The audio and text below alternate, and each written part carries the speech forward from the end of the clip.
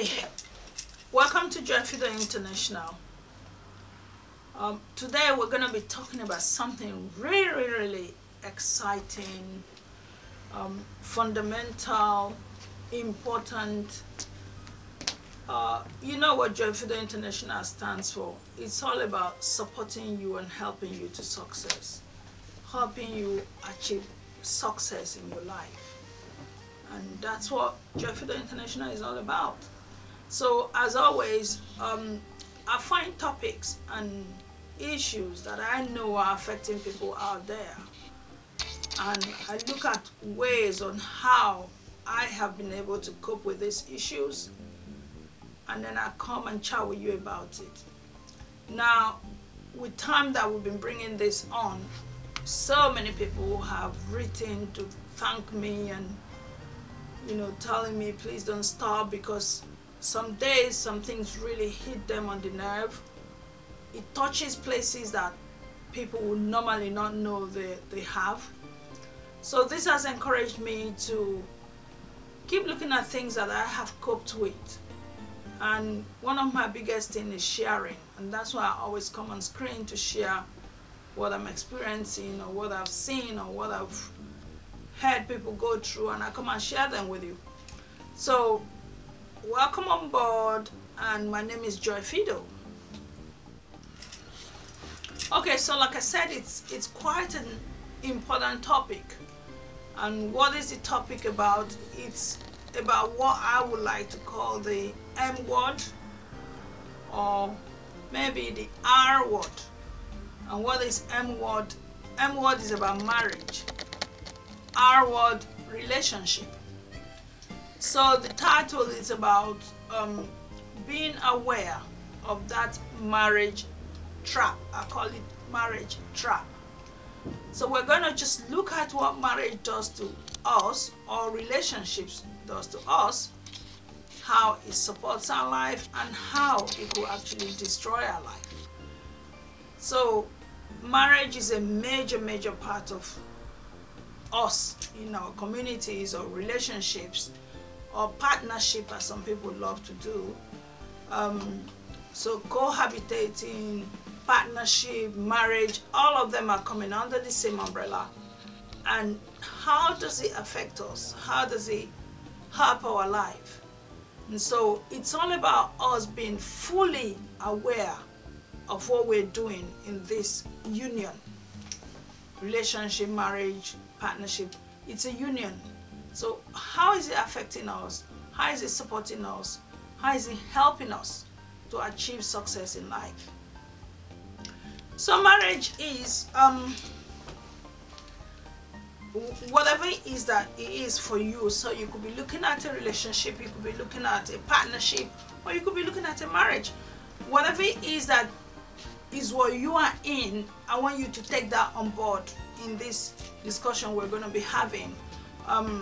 For me, it's about marriage, so I'm going to be picking the word marriage most of the time, but occasionally I'll say partnership and relationship. Maybe relationship should be a better one, because most people are in a relationship and not everybody is in marriage. So relationship, let's maybe use that word. So now, in society or our communities, we're told that when we get into that union, marriage, relationship, is usually 1 + 1 = 1. And that's how that maths is done, in the sense of you and somebody else will make 1. So how is it working for you? 1 + 1 = 1. Is that what it is for you? Now the reason I'm asking is, lots of us go into relationship with so much at the back of our minds. And ideally, society is telling us that it should be 1 + 1 = 1. But does everybody come into a relationship with that mindset of 1 + 1 = 1? Equals 1 in the sense of you are not thinking the same, you're now walking to the same hymn sheet, as some people will say, or you're now reading from the same page of what your big picture is. So is this the case with you? what is your case? What are you experiencing in your relationship? Are you 1 + 1 = 1, or is it 1 + 1 = 2? Because in a marriage or in a relationship, that's what society expects from us. 1 + 1 = 1. So if you find that's not what is happening, how is that helping your life?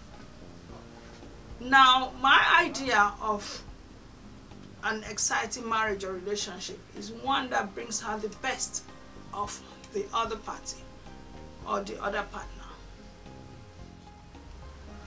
So, in a scenario of 1 + 1 = 1, we tend to say the other half.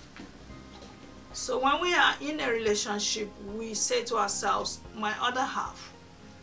And that's what it is, because when these two halves come together, you create the one. Hence, 1 + 1 = 1.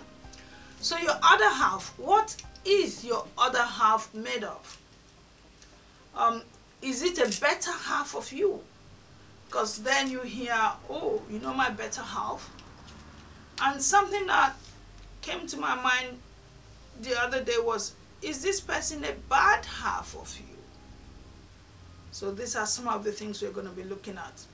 I know when it comes to marriage, it is so personal and so complicated and so tedious that it's a topic that everyone avoids. No one wants to talk about marriage. But marriage is something that affects all of us, or relationship is something that affects all of us. Lots of us look into the Bible, for instance, if you're a Christian, and where the Bible, where God says, go ye and multiply. So you go out there in the world to multiply. And if we have to keep this human life or human existence going, we have to come together to create that multiplication. So there's always that one person and the other person who come together to create this whole, or this one, that becomes a union that leads to multiplication sometimes. I'm not saying that all relationships must end up with children, or marriages end up like that.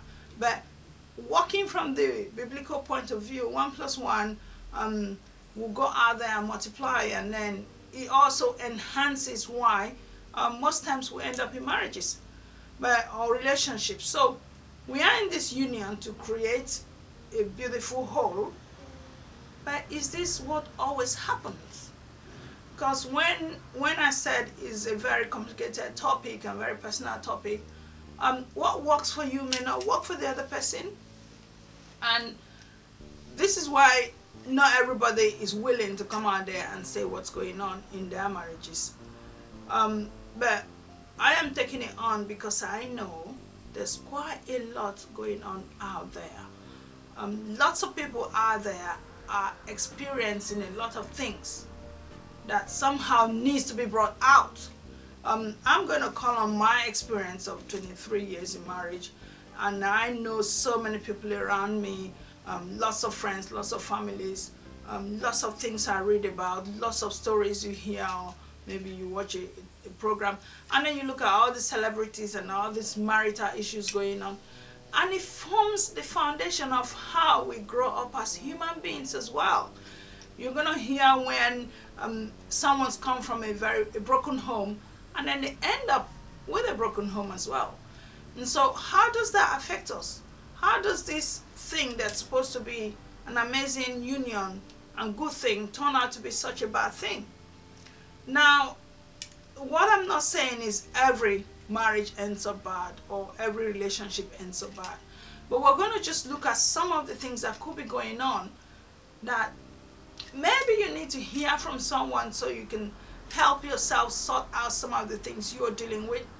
And maybe you need to be aware of them, even if you're not dealing with them, because then you could see someone who's dealing with similar thing, and then you could think, oh, this is what I had. Maybe you need to look at it as well. And what I always encourage is, if you hear something that's useful to other people, happily share the video with them so that it could help them in whatever they're going through as well. So like I said, relationship is a major part of our life. Obviously, biblical point of view, communal point of view, societal point of view. Once you're of a certain age, it's expected you hook up with someone, you go out there, you create your own family, or create your own relationship, and you carry on with your own life.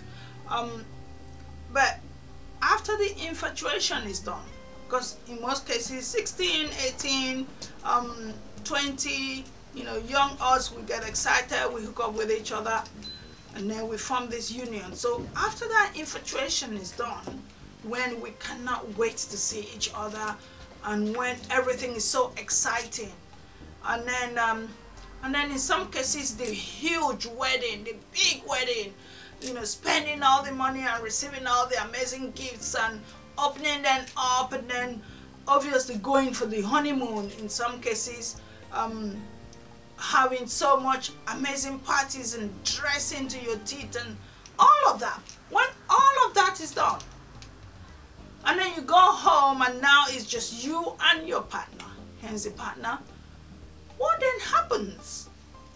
Now there are some exciting statistics to this which I will bring to you, but just to get us started, I was looking on the internet today, and in the US alone, this is the US, between 40 to 50% of all first marriages and 60% of second marriages end in divorce.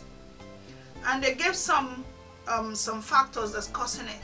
Marrying at a young age, less education or income, which is a major part of things that go on, living together before marriage, premarital pregnancy in some cases, no religious affiliations, coming from a divorce background like I mentioned, lack of commitment by maybe one party or both parties.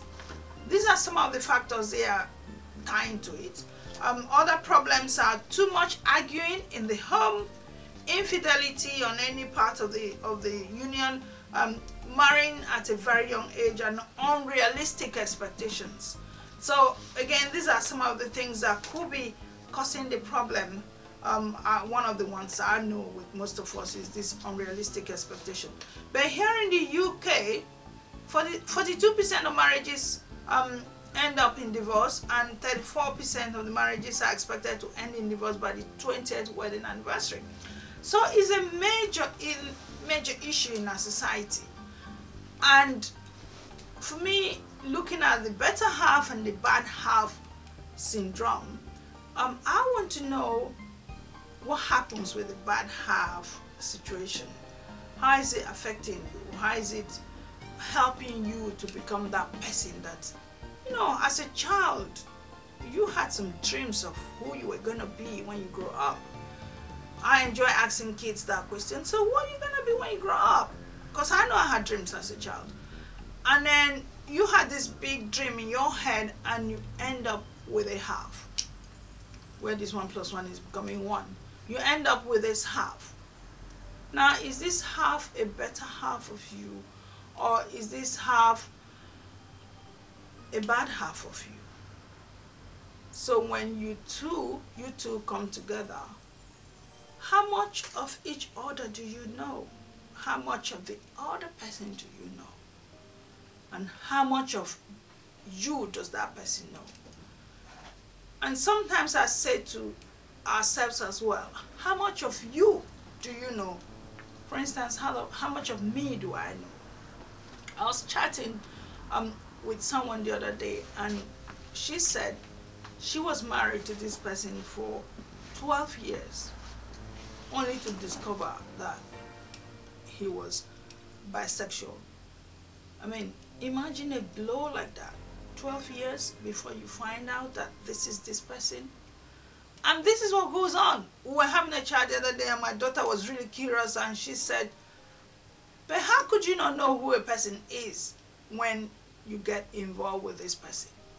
And we were all trying to explain to her, because she's quite young, that some people have an amazing habit of hiding who they are for as long as possible. And when this lady told me the story of this 12-year-old marriage, it just added up for me. Most of the time, we don't even know who we are We don't know who we are attaching ourselves to, and then we get into marriage, and then we discover the bad half. So, do you know your partner well, and does your partner know you well? And when you do, this is so important, because this knowledge will then help you know if you've got your better half or if you've got your bad half. And like I said, the reason I decided to do this video is because there's so much going on out there that what I said was, my idea of a good relationship is one that helps to bring out the best out of you. Lots of people say you're cheerleader, the kind of person that sits out there and encourages you to know yourself better, to grow, and supports your dreams and your hopes and your ideas, and most of the time you're both reading from the same page, so you have a bigger image of what you expect from this union.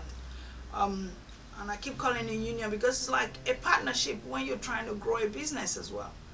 So you have a business and you have a big image of the business. So there'll be short-term goals and medium-term goals and then long-term goals. So in this union, which two people have come together to create a bigger whole, you both agree that these are the things we should be expecting from each other. These are the things we want to do. This is how we want our life to go. This is how we want our union to go. And so you have all these amazing things. And so this other half of you is there supporting and being part of and agreeing, and you're growing together and making this whole thing come to pass. But then when you now discover this other half of you is a bad half of you. Now, bad half of you is the kind of person who really, I tend to call it the flat tire syndrome. Flat tire, when you see a car that's got a flat tire, it's unable to move. That car just sits in the middle of the road, is not going forward, and is not getting out of the way. So that's what a bad half of you looks like. This person is not supporting your growth. This person has no dreams with you. This person has all of this, but this person is not getting out of your life so you can move your life forward. This person practically just sits there, and instead of supporting you with growth and helping to move both of you forward, is actually helping to drain you, to pull you down, to cause you so much heartache and give you so much pain. And what I say the bad half of you actually does is to help destroy you. And you remember we just talked about you as a child having these amazing dreams of what you want to be, and suddenly all of that disappears. So we're going to try and understand what the role of this bad half of you is causing in your life, and how you can come out of this scenario, because it's something that I've heard so much about. It's something that's happening so much around me. It's something that 23 years of marriage I know about. So we need to look at how we can address this issue and see what we can do to help ourselves get back on track. Because remember, the whole idea of our videos, especially on this personal growth and personal development and helping you grow, is about supporting you to clean your state of mind, because it's your state of mind that helps you become who you are. And the other day, where I keep thinking about this thing about what they call The Secret. You remember when that Secret came out and they wrote all these books and everyone was getting so excited about The Secret, and it was all about the law of attraction and how you attract what you put out there. And my big question now is, what state of mind do you find yourself in when you end up attracting what that thing is? Because it's your thoughts that creates your actions, and it's your actions that creates whatever then becomes of you, and all of the rest becomes history and becomes what you are attracting into your life. So what state of mind helps you to create the thoughts that you're getting. And I watch most of these videos on how to get wealthy quickly and how to create this and how to create that. And what I find these people are not talking about is happiness. Because for me, personally, the greatest thing you can ever ask for in life is to be happy. And I have tested it and I've experienced it in action. When you have a clean, clear state of mind, which is a happy state of mind, everything happens.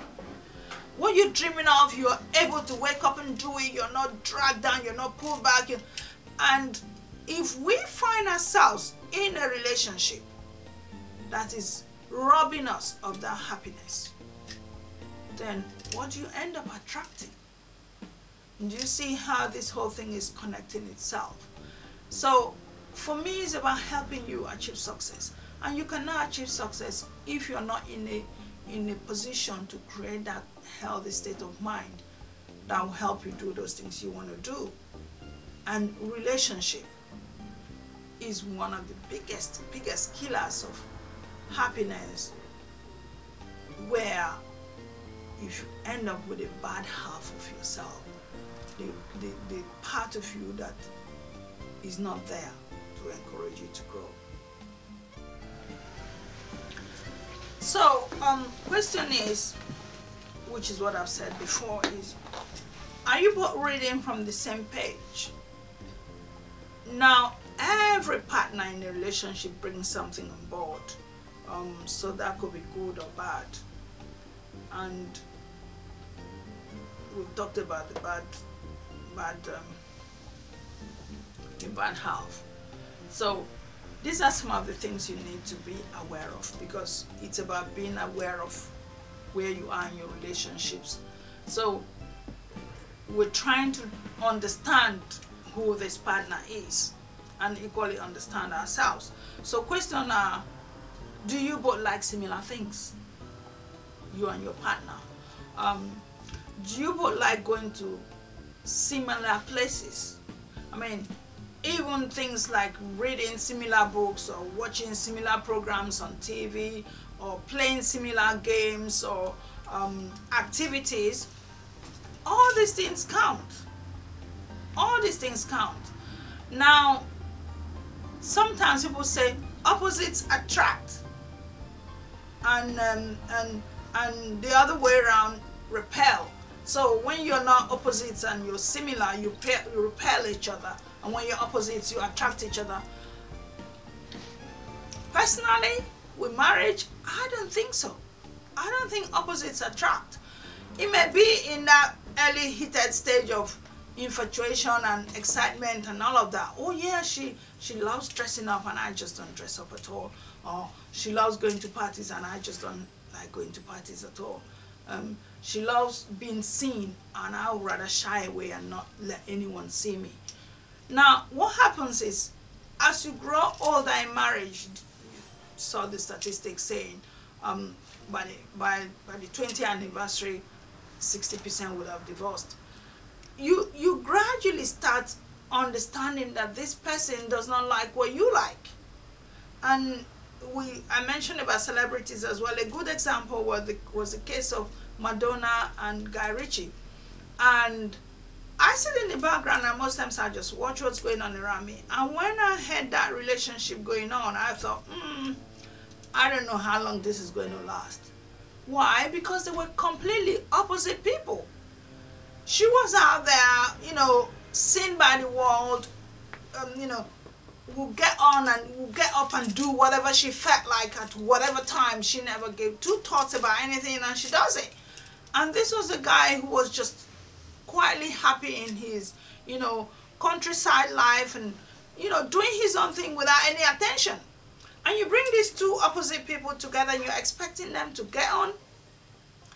And when it was the divorce time, I just thought, well, it did not surprise me in any form, because suddenly one party is being forced to be unhappy for the other party.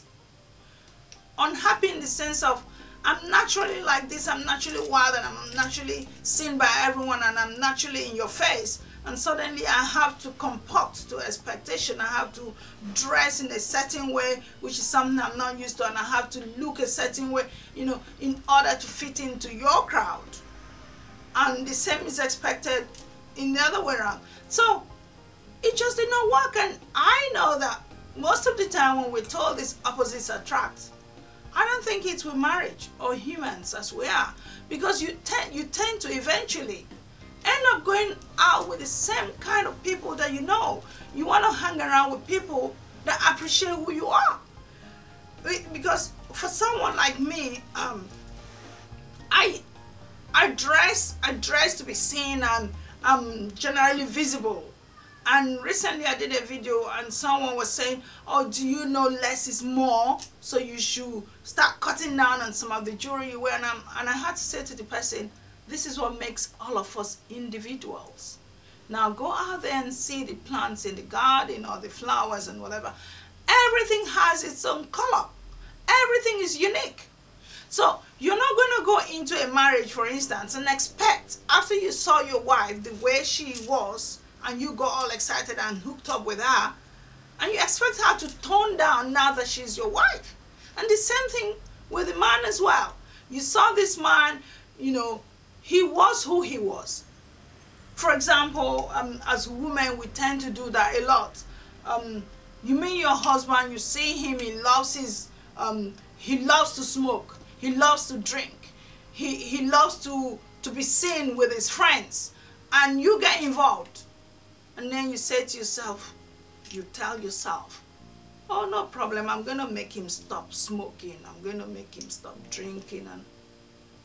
And then you get into the marriage and you start that action. And it's not working. It's not going to work. Because you're not going to change a person who has been doing something in a certain way from the time that person was a child, overnight, to change all of that because he wants to please you. Now, in the end, what happens?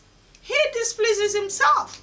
Or just the other way around for the woman, she displeases herself because she's trying to fit into this expectation of what this role is. So now it's important that you look into whatever you are in, the relationship you're in. And these are some of the things that cause so much unhappiness. Because you have, in your head, created, one of the reasons they gave for marriage breakup is unrealistic expectations. And I agree with that completely. Because we have these expectations of what we expect other people to be. And sometimes when my daughter gets angry with her friends that have said something to her, and I said, you're not going to turn your friends to think the way you think. You are yourself. You're either fitting in, all of you are agreeing, or you're similar in behavior, or you're not. And what's not going to happen is they're going to change in order to make you happy. At every point in time, somebody is unhappy. Because the other person changes to make the other person happy, and vice versa. And what I would say is, so who's losing out at this stage? So try and understand what you're in. So once you've understood what the situation is with both of you, so this is who I am, this is who you are, you now agree to work it out. So if there's some element of something that's still between both of you, agree to work it out. In the sense of, I know this person is like this, but I'm happy to live with it. So I know my husband smokes, but I'm happy to live with it. I give him peace. He loves his cigarette smoking, let him smoke. I know my husband drinks, let him drink, if that's what makes him happy. I am very cautious with my money, I will be cautious with my money. So you're picking out the things that make sense to you. I love watching a certain program, he doesn't like it. Don't get involved when I'm watching my program. You love your football, you don't want me, I don't like football, please feel free to watch your football. So what I'm looking at in marriage is people should learn to gain freedom in marriage. I feel marriage should not be like a prison yard. Because sometimes I watch some movies and I see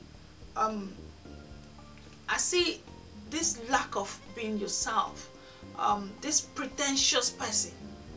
And so the minute you see your wife coming, let's say you smoke and she doesn't like you smoking, you quickly snuff out the cigarette and you hide it away and you pretend, and you get the perfume and you spray it all over the place and you make it look like, this is me, I didn't do anything.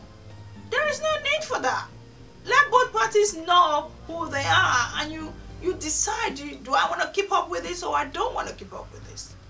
And if both of you get that freedom to be yourselves, you're going to find that sadness and that pain disappears. And so it's about knowledge is power. That's the way I like to call it. So I am aware of what he is and he is aware of who I am. Let's agree to take it on. And why this is not working is because, just like the statistics quoted, both of you get to know yourself. For instance, 12 years now, realizing what kind of husband I've got married to. I then decide I can't take this. This is not on. Why? Because someone was lying all along. Someone was invariably presenting a picture that's not real. You have instances where this man, all he wants to do is have as many relationships out there as possible, and you are sitting down there quietly at home waiting for him. He walks. I know of someone whose husband was working only a few hours in the day, and he was never home till late in the night. And the issues were, so where did you go after work, and what's going on? But obviously he did not feel comfortable at home as well. And so why then do we call it marriage? Why can't we find a way to just let go of each other and avoid all that pain and sadness that comes out of this? And this is why the history continues to repeat itself, because people have been put in a very unhappy and unhealthy environment where everyone's upset. Husband's not happy, wife is not happy, and so it transcends down to the children. So it's about knowing what you're dealing with. It would be so fantastic if both parties can just open up to each other and say, this is who I am, and you say, this is who you are we both happy to work with this? Because remember, like I said, at those early ages of marriage, no one wants to show who they are. And then 20 years down the line, 10 years down the line, 8 years down the line, you start beginning to see what reality is. And then what happens, you start having problems. I mean, one of the things I said to myself the other day was, if marriage was like going to the shop to buy something, maybe a shoe, an electrical equipment or whatever, and then you take it home and, oh, it's not working, and you take it back to the shop and they return your money. So if marriage was like that for all of us, wouldn't it be fantastic? We get married and 2 years down the line, and okay, we're not compatible, let's leave this stage. And then everyone will be happy. But no, what happens is it goes deeper and deeper. It destroys people emotionally, most times physically, and most times it goes really bad. We're going to get into that. Okay, so a bad relationship is simply unhealthy. A bad relationship leads to depression in most cases. Some people become anorexic from a bad relationship. Some people become extremely obese from a bad relationship. Some people become schizophrenic from a bad relationship. A bad relationship could lead to death in most cases. You see where, I think I didn't do the statistics, but there are instances where they've said most of the cases of murder out there, especially with women, is mostly caused by broken relationships. And this is because sometimes there was a movie I watched, and the title was Till Death Do Us Part. Can't remember, this was years ago. And this man was like, if I don't have her, nobody's going to have her. And so it's one of those things that I think society pretends not to know is there. But marriage to me is one of the biggest killers of people, in the sense of when it's gone wrong, it really does go wrong. Why? Because so much emotion is tied up in marriage or relationships. And some people, it is that feeling of a sore loser. Some people don't want to come out of it, and in their head they feel they've lost. But they're forgetting that this is another human being's emotion, and this is another human being's emotion. So if both of you have looked at yourselves and you find out that this compatibility thing is not happening, and you're opposite in extreme ways, and it's something that all you have to do is walk away and let it ride. But no, most people don't want to do that. And I talk about marriage because I know it's happened to very close family members of mine, that it's led to death in most cases. It has led to death.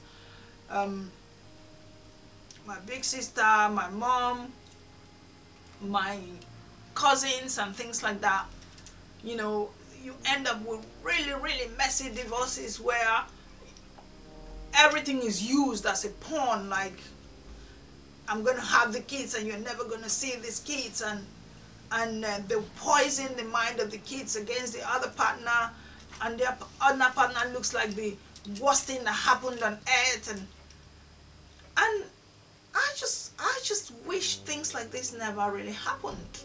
I just wish we could both sit down and analyze the scenario and know very clearly that we don't complement each other. Because the way I see a really, really bad half is this person just doesn't connect with you. And if you know this person is not connecting with you, all you have to do is agree to let go. Because living with a really bad half is as good as living with an enemy. And I really mean every word of enemy. I had one of my clients who were chatting, and she gave me a story of how her sister got married to some man who was, the typical one we talk about, a wife beater, a really bad person to her, and her morale was really low, and she just was, what's the word? She wasn't herself anymore. You could just see something, a flicker of what she used to be. And luckily she came out of that relationship, emotionally drained she was, and ended up in another relationship. And what happens most times with relationships is whatever you've experienced with one and then you end up with another, we tend to have the habit of spilling the beans, so to say. So you say everything that happened, and then this one was like this and it was like that, and he helped me in so many ways and all of that. And then what happens? This person then knows you, knows how weak you are, knows everything about you, and then you will think that this person has come to save you. But what happened in her case, he now turned out to be the worst nightmare. Because now he knew her, now he knew the things that hurt her. Now, and what happened?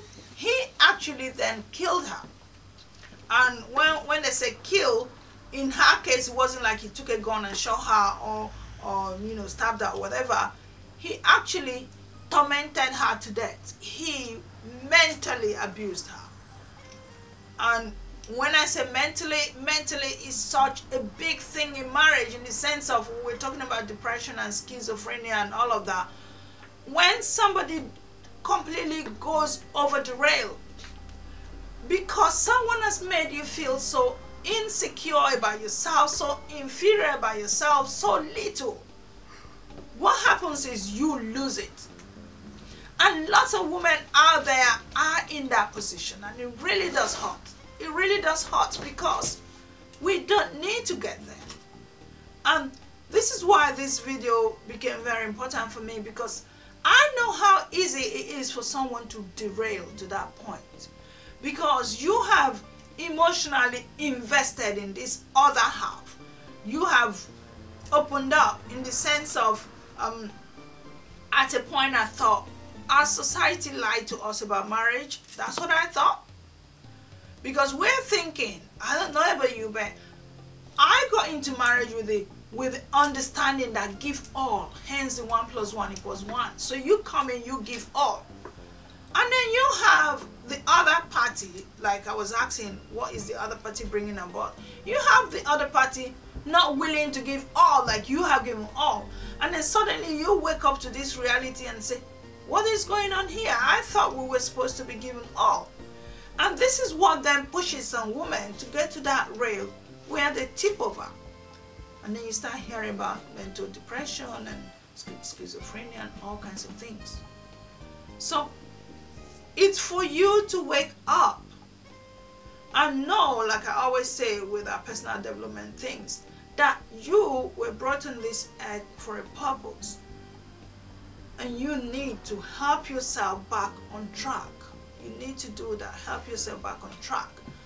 And these I know are not easy things. Like I said, marriage, relationship are all personal things. So I don't know what your situation is. I don't know what you're going through.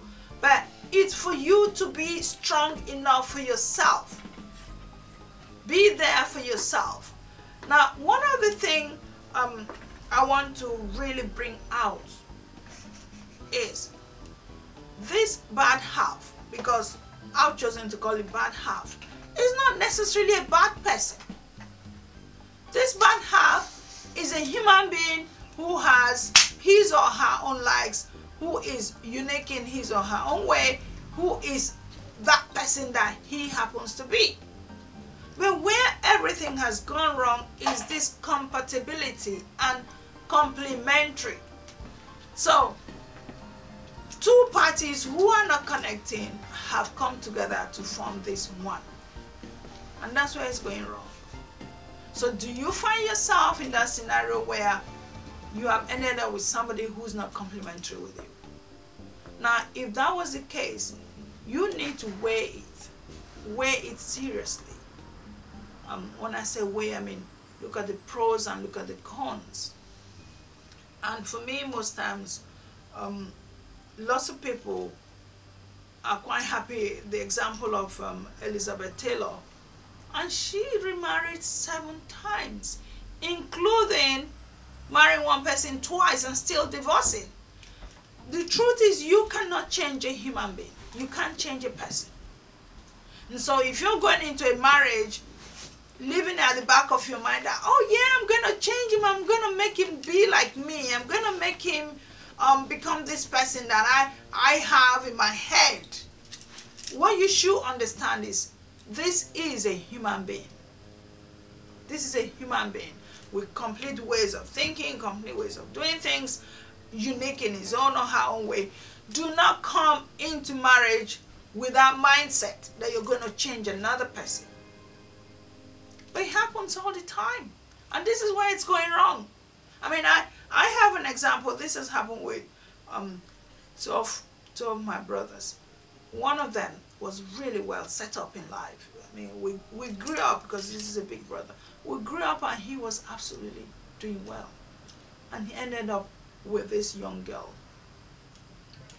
who was not in any way near the level he had grown himself up to in life at that time. What happened? Like I said, your partner or your half may either help you grow or help to destroy you. And his was one of those instances where she actually helped to destroy him. So instead of this person we all knew who had gotten a certain level in life to grow higher and higher, all that happened was he now became lower and lower, because he felt he had to meet up, stay at her level. So that's what it is, complementing.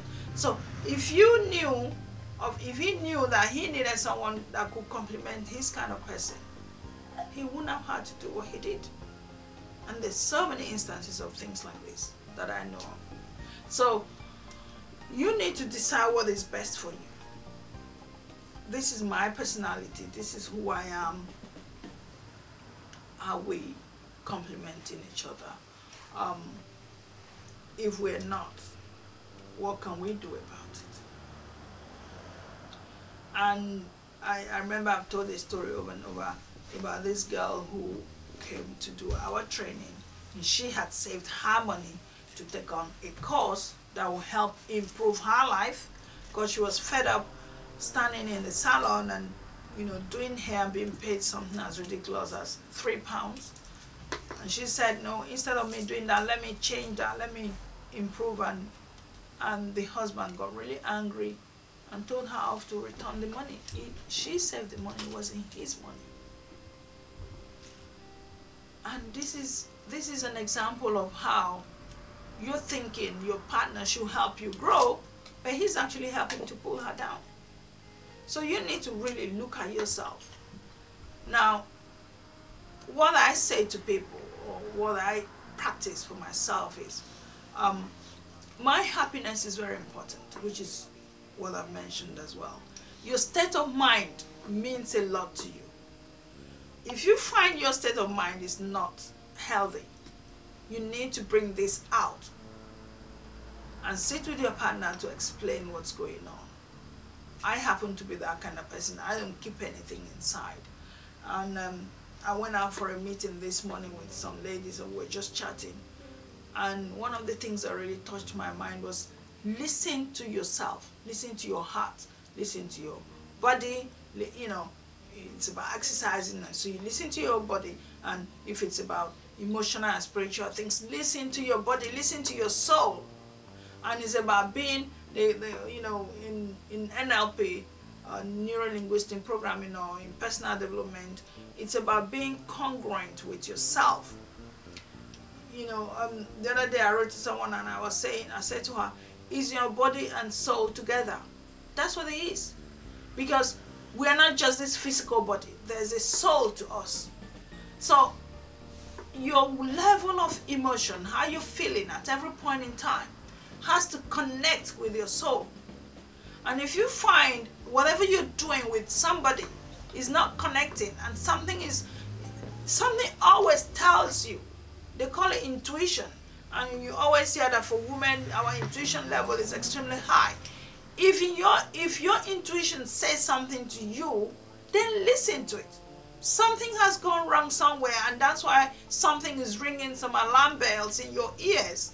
So in whatever relationship you find yourself. Now, the reason the marriage or relationship or partner relationship became so important to me is because this person and you are living together, so to say, and you need to be reading from the same page. So if something is not connecting at this point in time, look at it, bring it out in the open, discuss it. Because your state of mind is extremely important, and if you don't help yourself come out of that state of mind, all that success you're chasing gets nowhere. All that business you want to grow gets nowhere. And so personal development for me is so huge that I think it is so important we look at ourselves first. Because once you find that happiness inside you, the rest will come. They will all connect together. Life will become one. Life will become fun. It will become exciting. You don't need to create enmity with people around you and hope to grow. It does not work. So go back into yourself. Go back into that relationship that you have and see clearly. Something they used to say in those days is love is blind. Push that out of your way of thinking, because you don't want to be part of that statistics. If you find this love is not working somewhere, again, normally there's another saying, when the bills walk through the door, love flies through the window. all these things we call love turns out eventually to be? Can we live together? Can we share things together? Can we become one? That's what it is. And so you may, I say to young people, but like I have teenage daughters, and when people get excited about this thing called relationship, it's been proven that the younger you are getting into relationship, the quicker it is you're going to come out. And this is why looking at how much of yourself do you know is so important. Because if you don't even know yourself, by the time you get involved with somebody else, you don't know what you'll be presenting. So learn to know yourself, learn to know your partner, be very clear, read from the same page of what you are hoping and expecting for your relationship, and then work with it. But if you find that is not making sense, you need to be very clear to yourself. It's not for me to tell you what to do. Be very clear with yourself how you want to go about this. Do you want to live with it because you looked at the pros and the cons, or do you want to walk out of it because you'll be better off without it? And if that's the case, what are the things that could come out of it? And you remember we said some people love you to death. So it's like you need to find out what kind of person you're dealing with, because you don't want to put your life at risk or in danger. So look at how you're going to deal with this scenario and what you're going to do to help yourself. Because all in all, your life is extremely important to you. There's some connection. The God that created you had a reason for you, or has a reason for you. And your reason for being here is not to be tied to another human being. You are complete in yourself. You are whole. And so if you enjoy each other's company, that is amazing. If it's working, that is beautiful. But if it's not for you to die in it. So find a way to work around this and enjoy your life. So we're gonna stop it here today. As always, there's so much more that we could go into, but again, I don't want to keep you sitting down there the whole day staring at it. But as always, if there's any questions you want to ask me, feel free to email me. Feel free to write them there. We plan on bringing so many more things to you from the Joy Fido International part of our business, because there's so much out there that needs to be addressed. So this has just been one of them. If you find this has been useful to you, please share it with your friends. Because for us, for me in particular, I want to see as many people out there living a very happy, healthy life. Happy, healthy, successful life. Life is meant to be lived. I feel life is for the living. So there's no point you being alive and yet dead. Because to me, until you're dead, it's not over. So what's the point supposedly walking, but you're so unhappy inside? Someone asked me the other day, do I really believe in hell? This is completely out of it. But I just said, this is the way I feel about it. If you are in a very unhappy state of mind and you're just walking around, I think that's your experience in hell here on earth. Because ideally, you should be happy. You should just feel free, be yourself, do the things you enjoy doing. But now you're constantly harassed and barraged and stressed and all of that in this living life, then you're not living. You're practically walking dead. So let's not live walking dead. Let's live walking alive. Let's live, enjoy the moment of life, because it's not here forever. I know so many people that I love and I've lost. So if life is for living, let's live and be happy while we're here, and then when it's over, we know it's over. So please learn to live your life live it to the fullest. Be happy, enjoy your life. So share this video with your friends. Feel free to email us. Remember to subscribe, because again, lots and lots more is coming your way. And I'll see you in the next video. Thank you for watching.